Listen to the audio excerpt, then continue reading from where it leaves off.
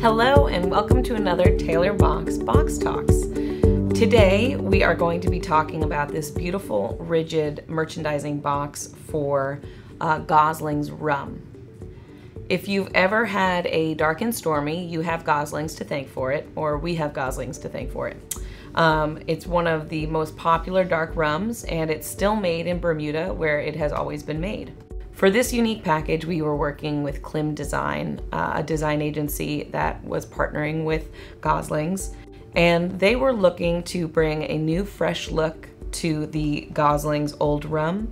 Klim and Goslings chose a tray with a 3-panel lid as the base construction, mostly because it is considered one of the more premium structures. This construction style requires some kind of clasp to keep the tray lid closed. In this case, they went with magnets. Magnets are still a very popular choice for premium consumer goods, marketing kits, sales kits, etc. Anytime where you want some sort of haptic or tactile experience, people really love a magnet closure. It's just got the right amount of resistance to open.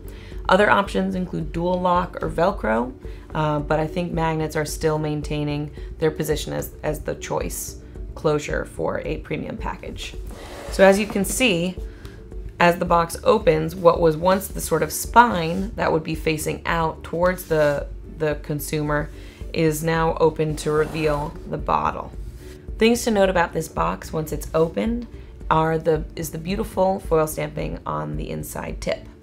The tip is the piece of paper that runs along the inside of the folder, and it's often used for any kind of special brand messaging or consumer messaging. In this case, it's got a description of the history of the Goslings brand. Then we have a red lining on the inside of the tray. Now, why not black? Why not black like the rest of the package? Well, obviously this is a beautifully elegant bottle that is shaped like a champagne bottle because the Goslings lore is that Goslings was first bottled in champagne bottles left behind by the British Army in Bermuda.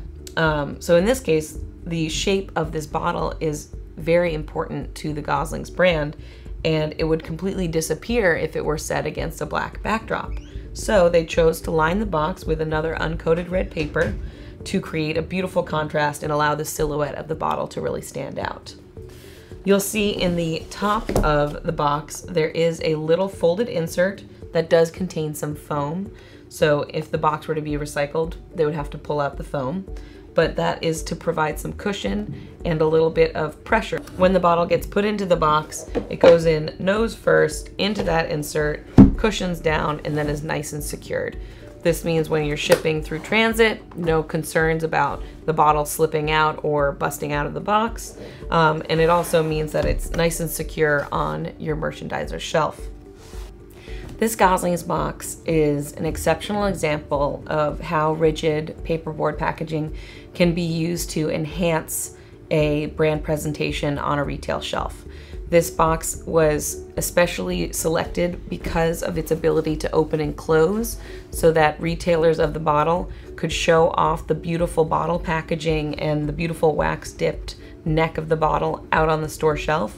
Let people touch it and feel it, but then also wrap it right up and make it a beautiful sort of collector's piece when you get home. We are really proud of the end product of this collaboration with Klim Design for Goslings, and this rigid paperboard package actually won a gold award this year at the Paperboard Packaging Council just a few weeks ago, so we're really proud of it.